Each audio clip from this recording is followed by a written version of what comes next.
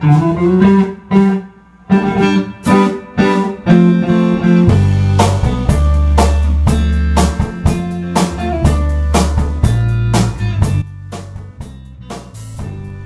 guys, Strong Productions here with my first review of the GBA4iOS beta using iOS 7.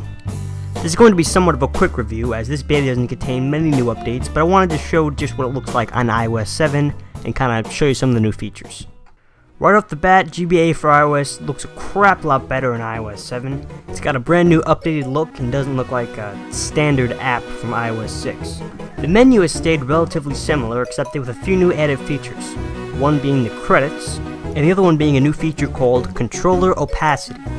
It allows you to change the opacity of the controller in landscape mode, which is a feature that I really appreciate, seeing as if you're an experienced user, you can just go complete zero opacity and completely immerse yourself in the game without even having to see the controls.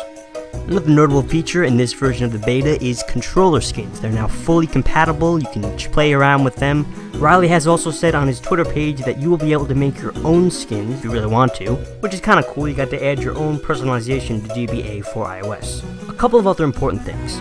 Riley has also announced that GBA4iOS 2.0 will only be supported on iOS 7. A lot of people got angry with him about this, but it's for good reason. iOS 7, like it or not, is the way of the future, as there are certain developer tools only available in iOS 7.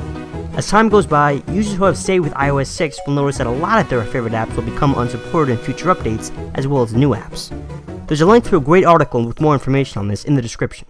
The next beta is slated to be released fairly soon, so keep your eyes peeled for a video on that. That's all for now. See you guys soon.